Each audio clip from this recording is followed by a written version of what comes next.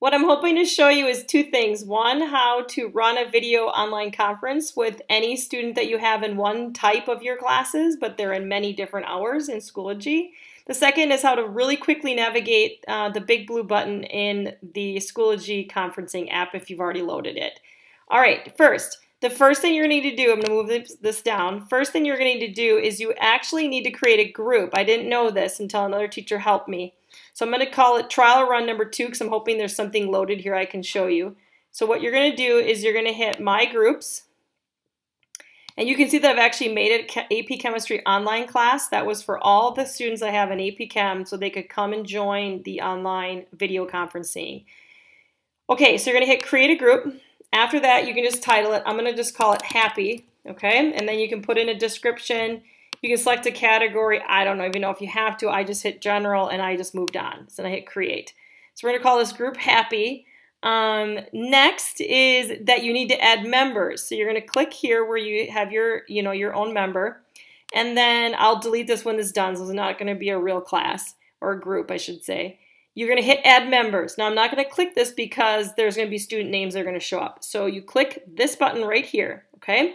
Then you go search for all the students that you have in that class. It is kind of a difficult thing to take some time.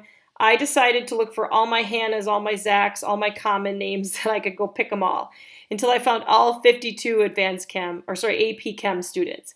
Next, once they're all in here, they do have to accept the invite. So you'll need to send out something where, an update or an email that you let them know that they need to accept that invite to join this group. Okay, so let's say you have all your students in there. You've got everybody invited in, everybody's accepted. Here we go. Next, you're going to have already installed this conference app. I'm not going to do that in this video. I'm assuming the teachers that are using this have already done that.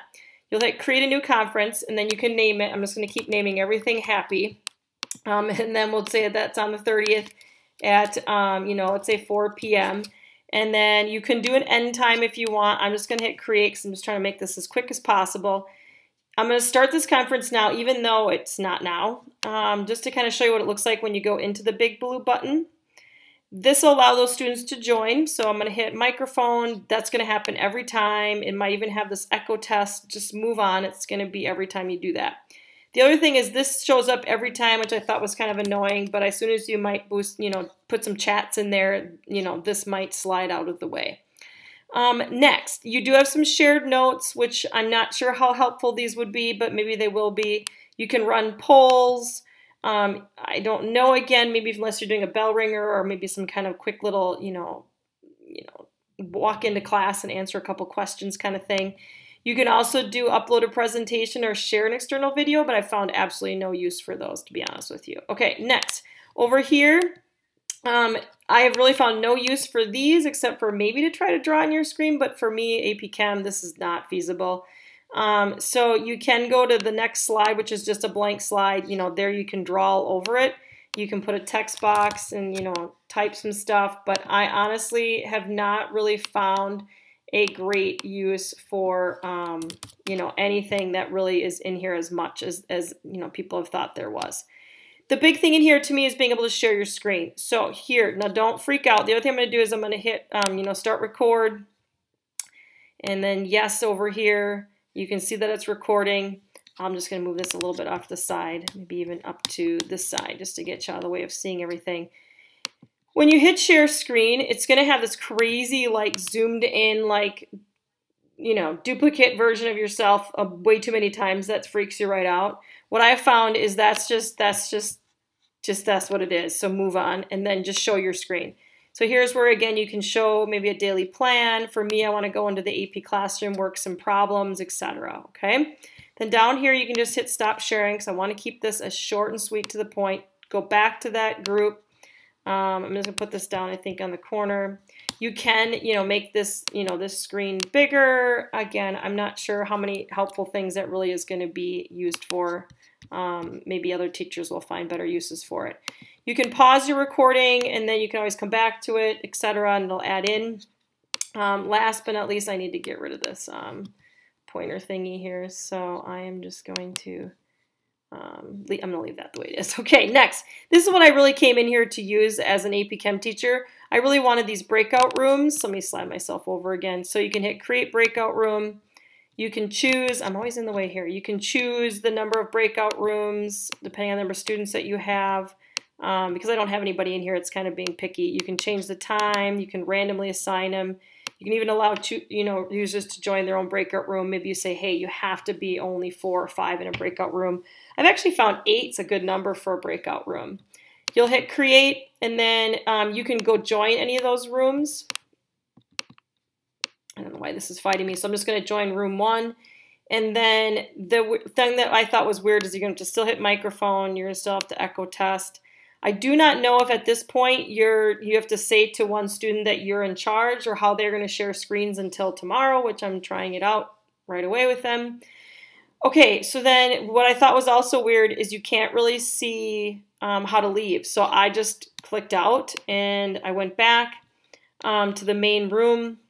And then you can always go back, and invite more people in or go back to those breakout rooms once you have students. So I'm just going to hit close.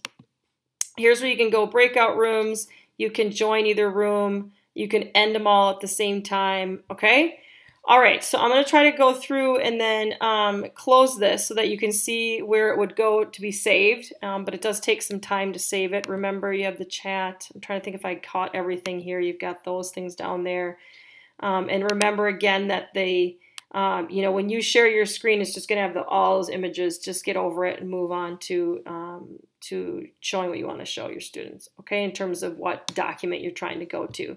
So again, that's going to show a lot of zoomed in versions of yourself.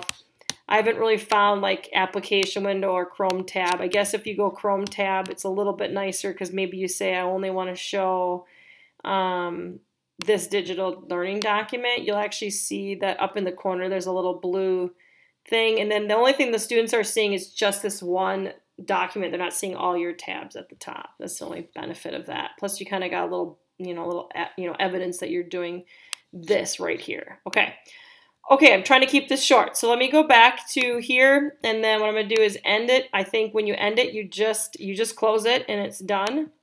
And then what's going to happen is it's going to seem like we don't have anything there. So you have to end recording or end conference. It does show up in the completed, and this is what made me worried, was like they never showed up with any recordings, but I guess I wasn't patient. You need to wait for a while for the recordings to show up. And I'm assuming the longer the recordings, the longer you're going to have to wait. So let me see if I can go back to one that I kind of made with my little trial run and see if it showed up yet. Because I made this before I made this video. And then there it is. Okay, so here's my recording. It's only available for 7 days. You can hit play. And so this is a recording I made as another trial run before this trial run. And then this is what you can have your students play. And all I was doing here again was kind of showing how to use different things in the BigBlueButton. And I was just kind of zooming around and showing you different things in there, okay? So there you can actually see right there, I was making a recording before this recording and kind of showing all the things I'm trying to show you right here. Okay, so it is possible, just be patient and wait for it to be there. Okay, I hope this was as short as I could get, but I know for me, I need to see what to click, how to do this with actual live people talking me through it. So I hope this pays it forward to any teacher who needs help using this online conferencing tool in Schoology. All right, good luck teachers, we can do it.